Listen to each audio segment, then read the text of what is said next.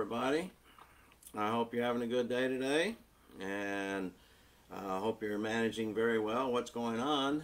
I know some of you are looking forward to some cooler weather coming up towards the end of this week or or the end of this month for sure. But still, we just have to deal with whatever we have. The title of the lesson is The Wrong Way. And we all know how dangerous it is to travel the wrong way down a one-way street or highway. And really it's kind of common sense, but every now and then some person gets out there and they're driving the wrong way down the freeway. And it's very dangerous, it's very extremely dangerous. And yes, many people have lost their lives because they couldn't avoid it. And so just recently we heard about a policeman who put his car in the path of a wrong way driver. Now he's fighting for his life in the hospital. So, but more importantly, not only on the roads of our nation, but in our spiritual journey, there are millions on the wrong way. They're on the wrong path. They're going the wrong direction. And the sad thing is, it does not bother them. See, a few people might realize they're going the wrong way, and yet they figure that things will work out if they just stay the course that they're on. And so they've chosen this course to follow. That's what they're going to do. And so all I can say is this is not going to work.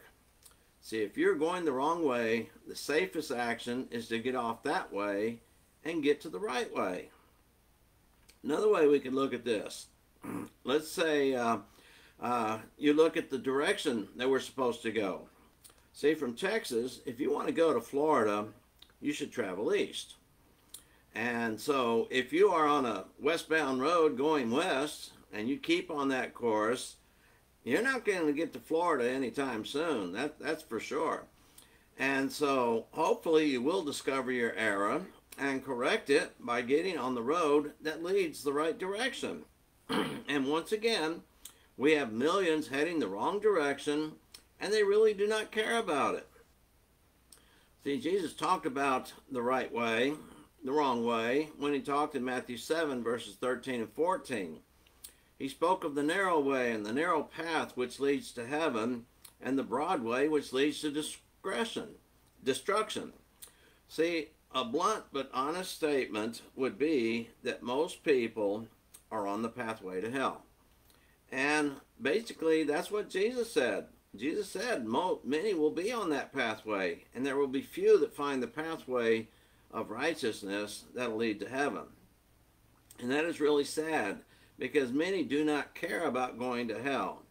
Now some do not want to go there, but they refuse to get off the path that leads there. So how do we deal with that? Alright, the basic meaning of the word repentance, when you look at it, is one of turning around and going the opposite direction. That's really what it means. And so this is easy to see, but most people just ignore it. See, these people want to go to heaven, but they figure they can get there by doing what they've always done. And of course, they're already on the wrong pathway, so not changing is not going to help them a bit. And then, of course, living a life that does not change will not get one into heaven. And that has to be obvious. They may think themselves into heaven. They may convince themselves in their mind, well, I'm going to heaven. And just continuing by what they're doing, and they may hope to go there, yet they continue living the same lifestyle, the same way, doing the same things, following the same course that got them into trouble in the first place. And so we know a lot of people claim to know Jesus, but their actions tell a different story.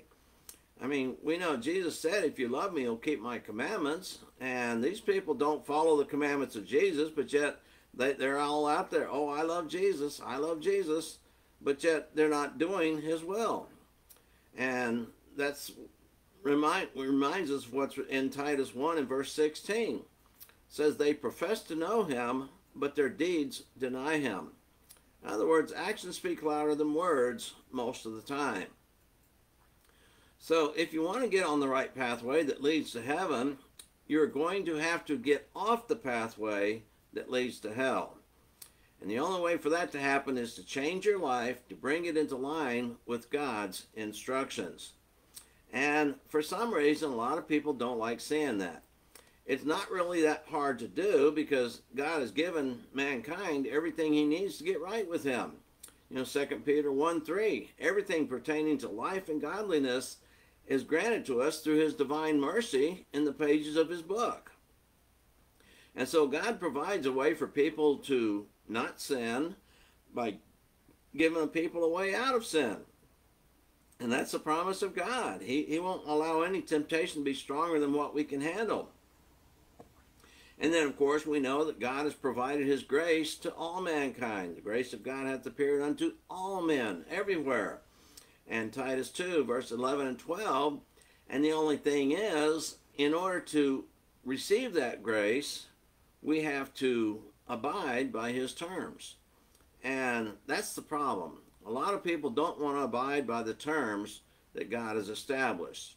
And so therefore, they're going to find themselves on the pathway to hell, and they're going to stay on that pathway.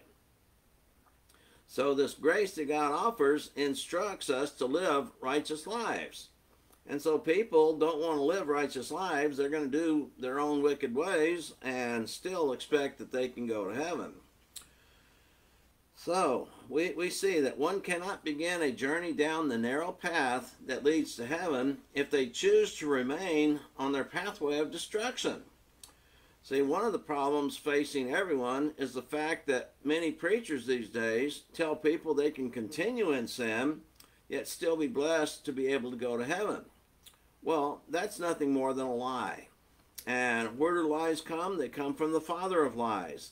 That's the deception of wickedness we read about in 2 Thessalonians 2, 10 through 12. Yeah, it's the deception of wickedness. And who is the source of wickedness? Who is the source of deception? Jesus called Satan the father of lies. So here's the deal.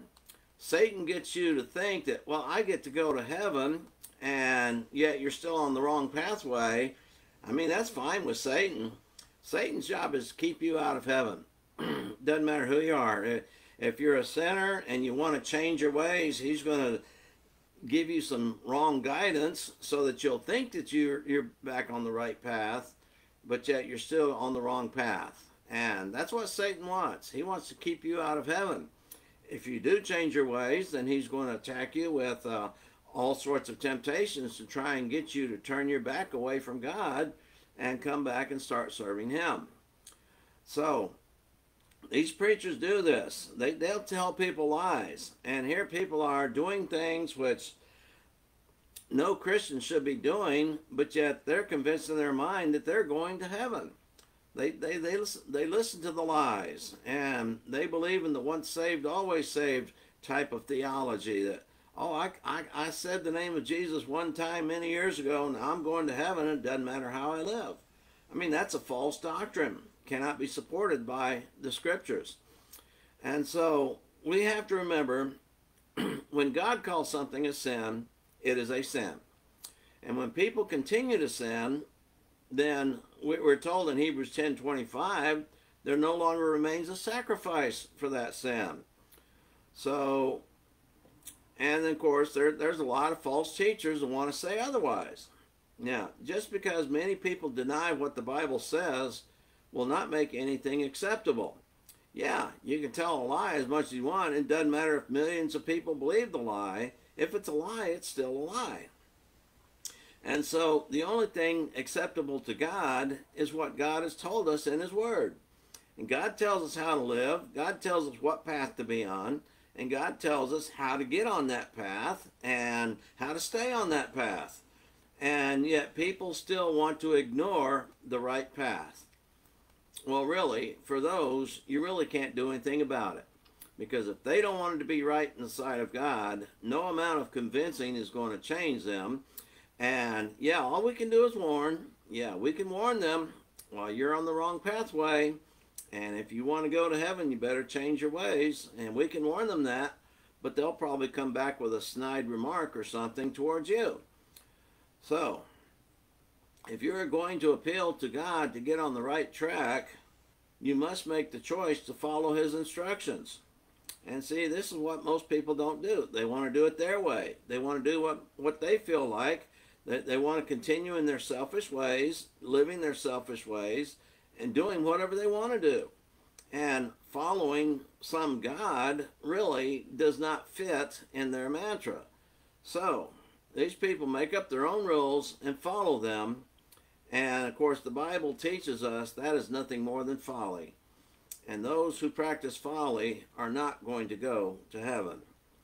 So we encourage people, change your life's path before it's everlastingly too late. There is only one right way, right path to be on. Jesus told us what that path was. His apostles and the Holy Spirit directed us through the pages of his word how to be on that right pathway. We follow God's instructions. We do God's instructions to the best of our ability.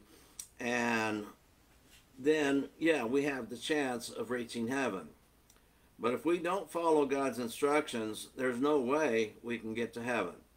So keep these thoughts in mind. I mean, we need to be on the right path, because if you're going the wrong way, it is dangerous.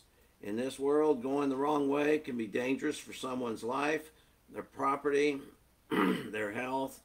But in the spiritual realm, going the wrong direction is dangerous for the soul. So keep these thoughts in mind, consider them, and share the message if you will. Share this message with others. Help others see the importance of getting on the right path and staying on the right path, because that's the only way anyone is going to get to go to heaven. So that's our lesson for today. Consider these thoughts, and Lord willing, we'll be back tomorrow with another lesson. All right, bye-bye for now.